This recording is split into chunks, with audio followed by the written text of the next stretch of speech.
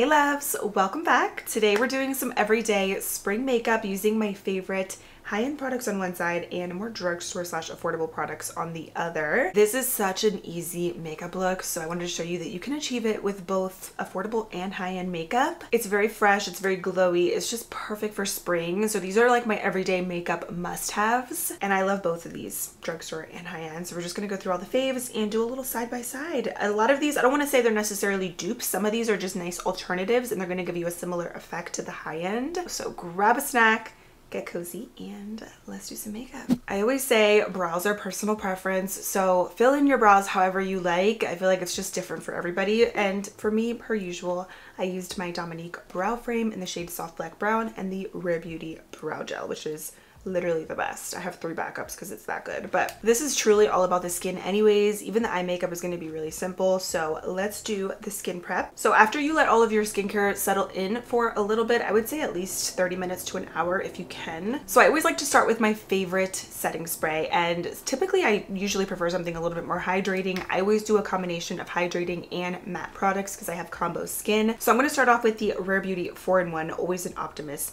mist. This has such a fine mist, and it's not a greasy setting spray, which is why I really like it. It's truly just very light and fresh and airy on the skin, and it gives the perfect amount of hydration and glow.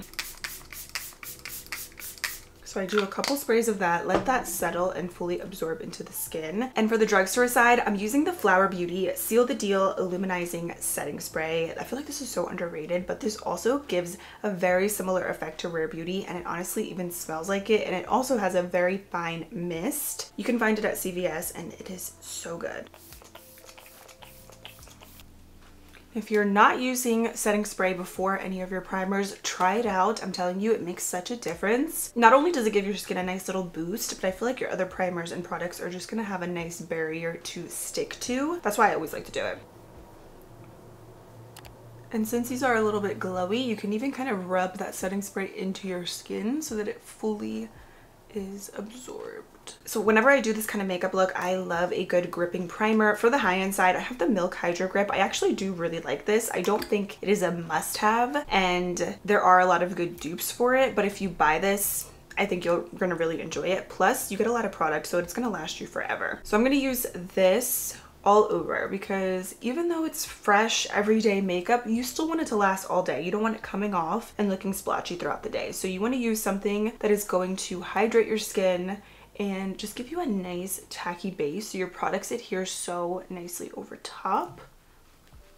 And this one is really nice. For the drugstore side, I'm going to go in with this one from NYX. It is the Honey Dew Me Up Primer. Honestly, so underrated. I just started using this and I am shocked at how good it is. This is also hydrating. It kind of gives skincare and makeup vibes in one. And it has like this little bit of a tacky base as well when you put it on. And so I love it. I do think this is a nice alternative to the Milk Primer. It's a little bit thinner, but it's so hydrating as well. It feels like a serum, but then again, once it dries, it's a little bit tacky. I've been loving it. I feel like NYX primers in general, you can't go wrong. Even the Plump Right Back is one of my all-time favorites. And if you have oily skin, I would go with something that is going to be a little bit more pore filling and mattifying, but don't be scared of hydration. Still use a good moisturizer beforehand. Also, the NYX primer isn't too heavy and it's very fast absorbing as well, which I love. So now that we are all prepped and glowy, let's move into foundation. I'm actually going to use, for the high-end side, the IT Cosmetics CC Plus Natural Matte. I've been loving this product. I think this is one of the most perfect CC creams for every day, and especially for spring. It's very fresh, full coverage, long wearing, but still really lightweight. And I'm going to use the shade Medium today. When I have a tan, by the way, neutral medium is really good. And then when I am completely light and have no tan to me, I'm usually light medium. I love to apply this with my fingers first and then blend it in with a brush. This just kind of prevents me from using an excess amount of product. And then I can kind of just distribute it exactly where I want the most coverage. And I'm using the foundation brush from IT Cosmetics. This is the Star brush. And I'm gonna just press that into the skin. I also love that this has SPF in it, so it's really good for every day, but still use your SPF in your skincare routine because from what I've heard, apparently it's just not enough in makeup. Plus you have to reapply it, but I just love this for the coverage and just how smooth and pretty it looks on the skin. It's literally like your skin but better. So seamless. Then on the other side, I'm going to use the About Face Skin Focused Foundation. I know technically this is not drugstore. It's on the affordable side at Ulta, but I would say it's kind of more mid-price, like it's $22. However, it comes in 45 different shades and there's skincare in here as well, mixed in makeup. So I feel like it is perfect for every day and just like for a good go-to foundation. I don't want to say it's a dupe for IT Cosmetics, but it's a nice alternative if you want something with some skincare and makeup kind of mixed in there. So I have the color LM1 Neutral, and I'm gonna mix in a little bit of M1 Neutral, again just for like my tan shade, but whenever I don't have a tan, the shade LM1 Neutral is perfect. I'm gonna just do a little concoction right on the back of my hand. I love this foundation because it's very fresh and also very pretty, very lightweight, and honestly the longer you wear this, the prettier it looks on the skin. It also has really good lasting power, so I think this is just the epitome of like fresh spring makeup. It's really like your skin but better as well. It's a little bit less thick than IT Cosmetics. I would say the coverage on the IT one is a little bit better, but I still like the way this looks because it is buildable.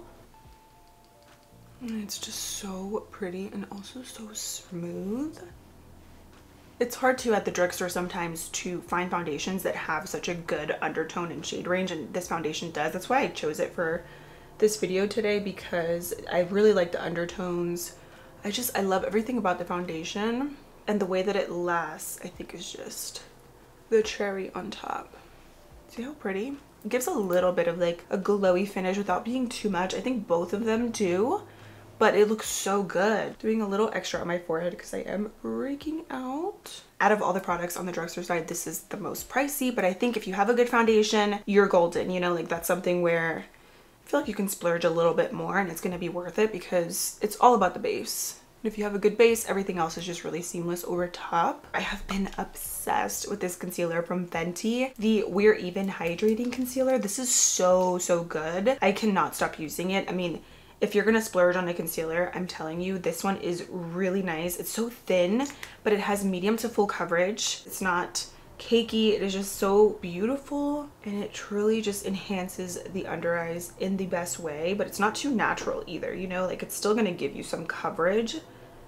I just love the formula of it, and the shade is perfect in 240N. I cannot recommend this enough. One of my other favorites at the drugstore is the Flower Beauty Get Real Serum Concealer. This is not a dupe for Fenty, but I do think it's a really pretty glowy hydrating concealer as well, with really good coverage. This one's in the shade Sand. Might be a little bit too light, but we are gonna make it work. I just love this. The NYX Bear With Me Concealer Serum is a great option as well, but I'm always talking about that one, so I wanted to switch it up and do Flower Beauty because I do think this one's very underrated, and it's very pretty on the under eyes as well. I do think the one from Fenty is just a little bit more seamless on the under eyes, but the one from Flower Beauty is really nice as well. Bronzer. So this is the case where honestly I feel like you do not need to splurge on a high-end bronzer unless maybe you can't find your specific shade. But I was looking through my cream bronzers that are high-end, and I mean, as much as I love my drugstore ones, I do like this one from Fenty, and I think the shades are really good. It's the Fenty Freestyle Cream Bronzer, and this one's in the shade Macchiato. I like this formula. I think if you're going to splurge on something, this is nice. It'll last you a while. It's very creamy, it's buildable, and it just gives you a really nice chisel without looking muddy, which is always a plus. So I'm gonna apply a little bit of this with my IT Cosmetics brush. I'm just gonna stipple this in, starting right at the top of my cheekbone, bringing it into my hairline. So again, this is one of those products where I don't think it's necessary to splurge, but if you do, I think Fenty is a really nice option.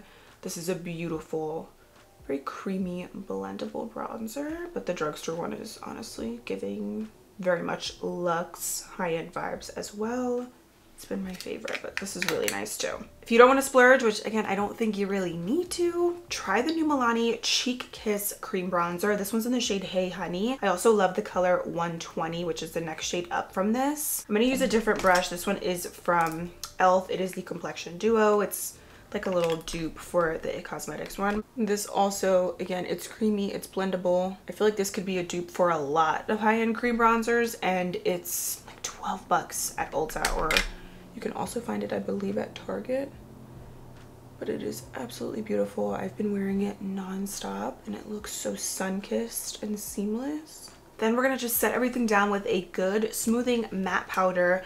You already know the vibes. Charlotte Tilbury Airbrush Flawless Powder just does it for me every time. It's smooth, it's blurring, it's not cakey, it just always looks good. So I've been using a little powder puff to apply this. This one is from Rose and Ben Beauty. Always gotta blend out those little creases, and then I'm just gonna start with this first and set my under eyes. I like this because it is a matte powder, so since I used a ton of glowy hydrating products, I just want to assure that everything is going to get set down and look nice and matte, but you're still going to have a very like kind of fresh base because you're going to have a little bit of that glow kind of peeking through since we have just a nice, very hydrated base. But the powder is just nice to assure that nothing moves throughout the day.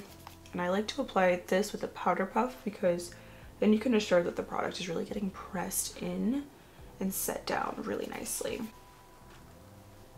It's so satisfying doing this. It's my favorite part. I mean, look at how blurred that looks. I mean, look at that difference. It's actually insane. So what I'm going to do, taking the other side of the powder puff, I'm just going to put the little loophole through it, and then we have another fresh puff. And on the other side, NYX Can't Stop Won't Stop Press Powder. This is one of the best alternatives that I have found to Charlotte Tilbury. I still think the one from Charlotte Tilbury is a little bit more just like airbrushed on the skin, but the one from NYX comes pretty darn close, and it's like 10 bucks. Love this powder. It's just the best. I'm using the shade Light Medium. It's beautiful. Both of these are really nice touch-up powders as well, because I do find that with this makeup I get a little bit, not even oily, but just like there's a little bit of like that glowy kind of shininess coming through throughout the day. But I like it because it doesn't look greasy and I don't really feel like my makeup is melting off. It's just very pretty. It just adds to kind of like that spring fresh look, you know?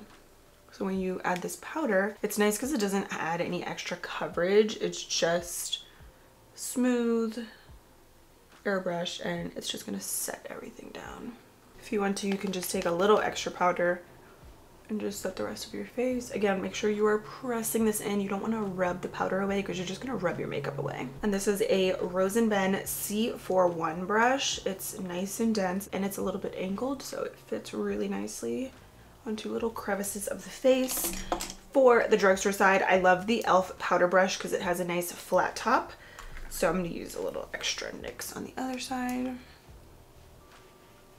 My favorite part of this look, which is truly what just brings it together, is a glowy blush. This is a must-have for spring and summer. And I have so many favorite glowy blushes, but for high end, I'm going to do a combination of peach and pink blush. So starting off with the RMS Mai Tai Redimension Blush. This is glowy and beautiful, and it gives you some pigment while also giving you a stunning glow from within. And I also love the Haus Labs by Radiant Gel Powdered Highlighter in the shade Rose Quartz. Honestly, these are very, very similar. The tones are just different, of course, but the formulas are almost identical. I do feel like the one from Haus Labs is a little bit more glowy because technically this is a highlighter, but I use it as a blush topper. But no separate highlighter is needed if you're using a glowy blush. So that's why I think it's perfect for every day, because you can kind of skip that step.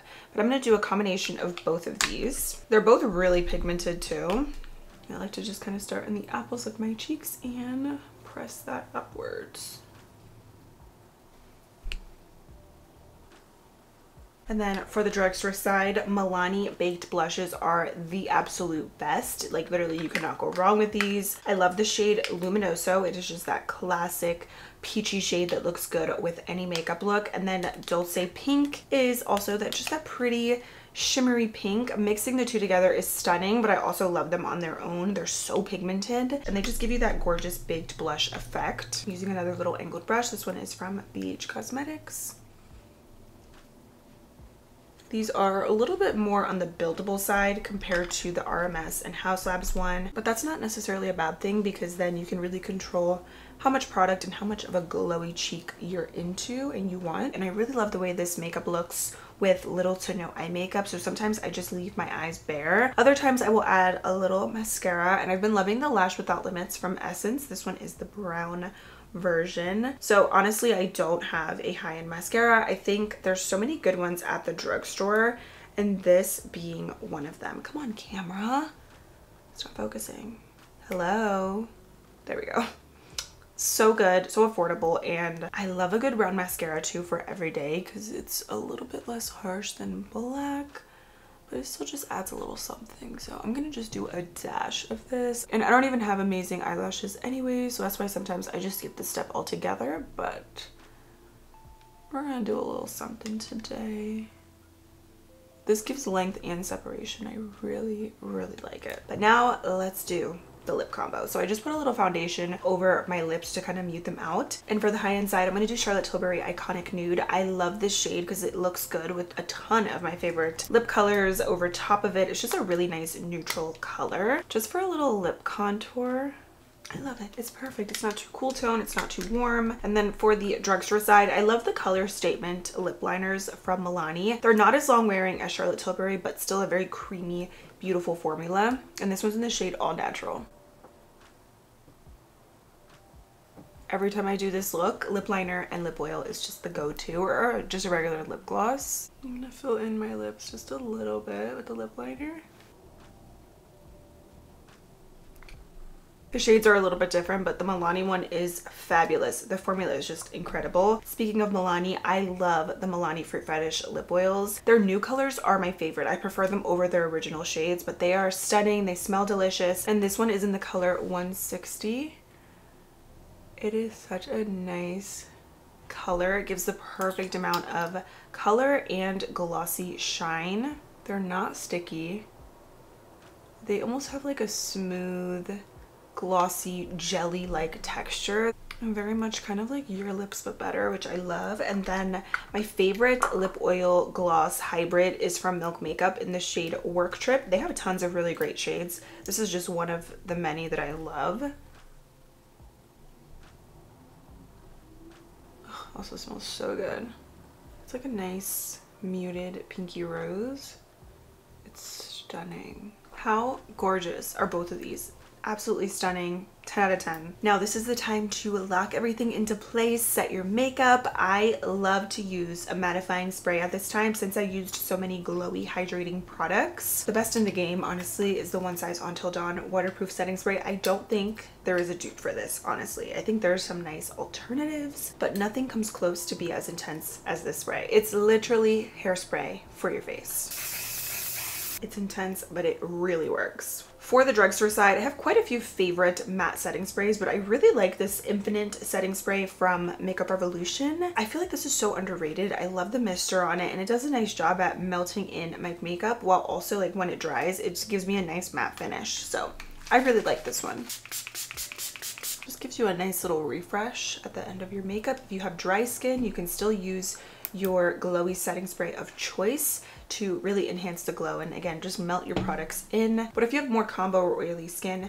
use something matte just so that you really just seal everything in without adding too much extra glowy shine. I told you guys this is so easy, very fresh, and just very skin focused, which I love, versus more eye focused. But try this out, use your favorite products. I wanted to show you a very simple look that you can achieve with both affordable and high-end makeup, and I really love both sides. There's a few things that I think are definitely splurge worthy, but regardless, I love the affordable side just as much as the high-end side. I think they're both really good. I can go out right now in public and nobody would know that I'm wearing different sets of products on each side of my face. So I hope you guys enjoyed. If you have any favorites for everyday makeup, leave those down below as well. Don't forget to subscribe for new videos every week, and I cannot wait to see you in my next one. Bye!